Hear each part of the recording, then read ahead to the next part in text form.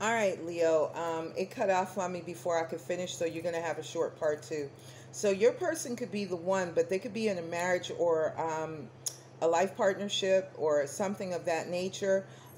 These people could be married or committed to each other. But in order for you guys to get into a relationship, this person has to release this person first. Or this could be you, or you both could be in this situation. But you guys need to get to know each other. There could be language barriers, communication, where you guys talk very little to each other.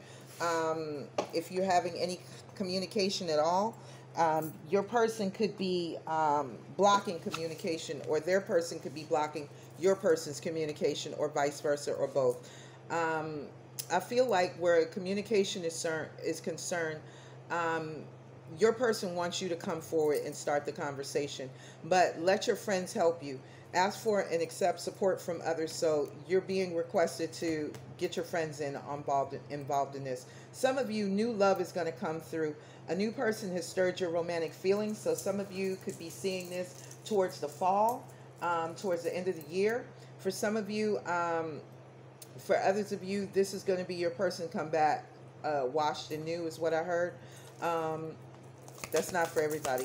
What else can you tell me for Leo in love? What is their final outcome at the present time? Um, some of you, this is an unrequited love. There's not enough chemistry or attraction here to keep this relationship going.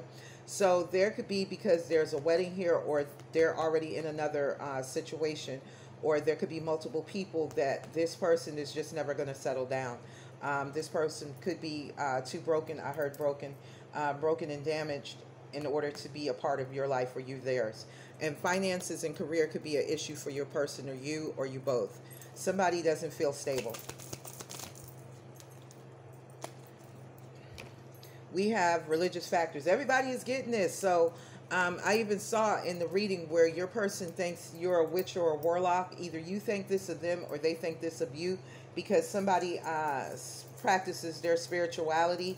Say, for instance, you may have an IG channel, or a Twitter channel, or Instagram, or a YouTube channel where you do tarot readings, and they know that you actually use your intuition. I'm also hearing too that your person is not fucking with you, because for the simple fact your intuition is so high, they know you can see right through them. What else do you have for them, Spirit? What's the final outcome in love at this present time for my Leos? Stay optimistic about your romance, your romantic life. Um, Positive thinking and faith will bring you romance. For those of you who really want your person back, pray, pray, pray for a healing that's needed. Flirt. Some of you are going to extend your lighthearted energy to other people. That's where we get the new love in. And for others of you, someone's going to flirt with you, or either you're going to meet a new person, or your old person is coming back. Damn. Okay, worth waiting for. So some of you, your person is worth waiting for. That's why I said if you want him back, pray. We have passion here, so there's a lot of passion between the two of you.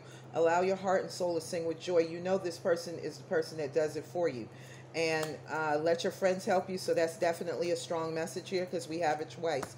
And we have trust. This situation is calling for you guys to have faith, because there's heart-to-heart connections. And for some of you, this is definitely your person, because worth waiting for is here as well underneath. So heart-to-heart conversations, and release your ex. So some of you, you're going to release this person, or your person is going to release you. It's time to clear your energy, family.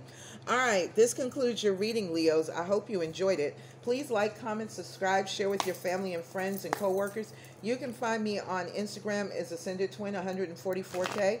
You can find me as Nikita Kelly, Ascended Twin, on Facebook, and you can find me here on YouTube as Ascended Twin 144K. I love you, my soul fam. Y'all take good care of yourselves. Until the next time we talk, arrivederci. Peace.